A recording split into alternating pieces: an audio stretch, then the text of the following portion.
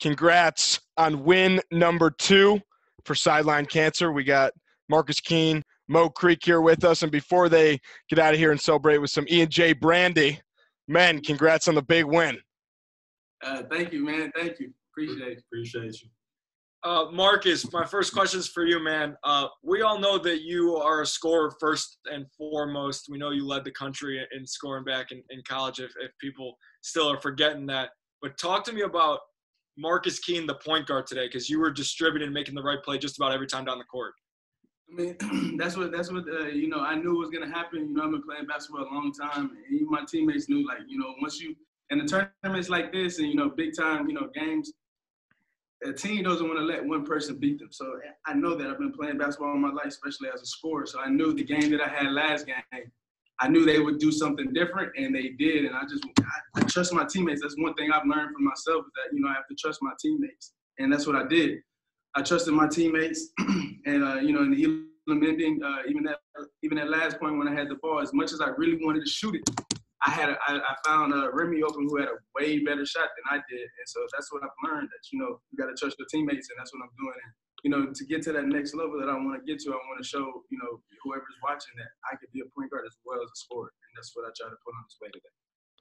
Mo, the Elam ending, you had 5 key points, including the first big 3. How important in momentum and just finishing the game is hitting that first shot out of the timeout? It's very important, because I don't hit that, we don't know what happens. We don't know if we have, that confidence. I have confidence in all my guys, but they counted on me to hit that shot, and I knew if I was wide open, it was going down, just because I had so many big game-winning shots and big moments that it's just no pressure. It's just, getting the ball and doing what I do best. Fellas, you guys have kind of turned into the darlings of the tournament, just in terms of you're playing for a great cause. Everybody's rooting for you, and you guys are really, really fun to watch. How far can you guys go? Me, I'm going to say we can go all the way.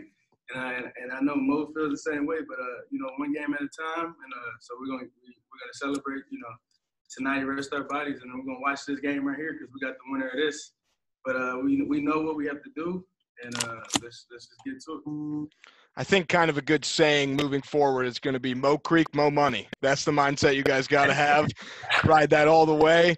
Obviously, you guys are playing for a cause bigger than just the TBT itself. How important is that to you guys when you're out on the floor? It's big. Like I said earlier to the other person I was talking to, we play for the Sideline Cancer organization, play for Jermaine. This ICAN that's highlighted on our jerseys is what we represent. A lot of people doubt us, and it's been happening every year. We go in last year, we go to Kansas and beat Kansas and Wichita State. I don't think nobody brought us out here to win them games, or nobody thought we were going to win the games either.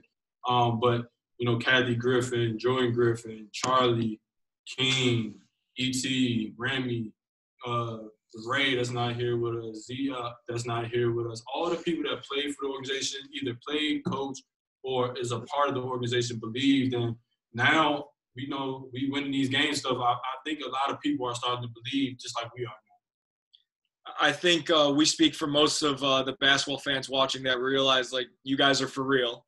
You didn't have to prove it to me and Andrew, but you definitely did to a lot of other people.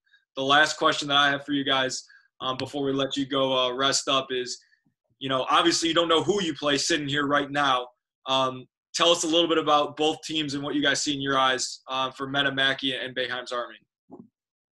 Well, we obviously haven't seen Boeheim's Army. I figured that they'll probably play zone because they all go to Syracuse. And then Meta Mackey, we seen yesterday, they had a guard who make tough shots, and Justin Dimmitt.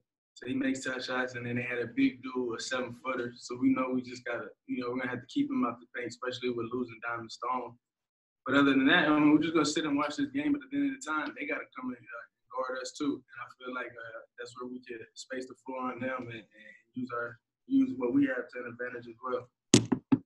Marcus, when we talked to you a couple weeks ago, I asked you how much longer you'd be able to average your age scoring-wise. I think you got 5 to 10 more years of doing that. Congrats again on the win, and hopefully we'll be talking to you guys again soon. Yes, sir. Thank you. Thanks, fellas. Congrats. Appreciate it.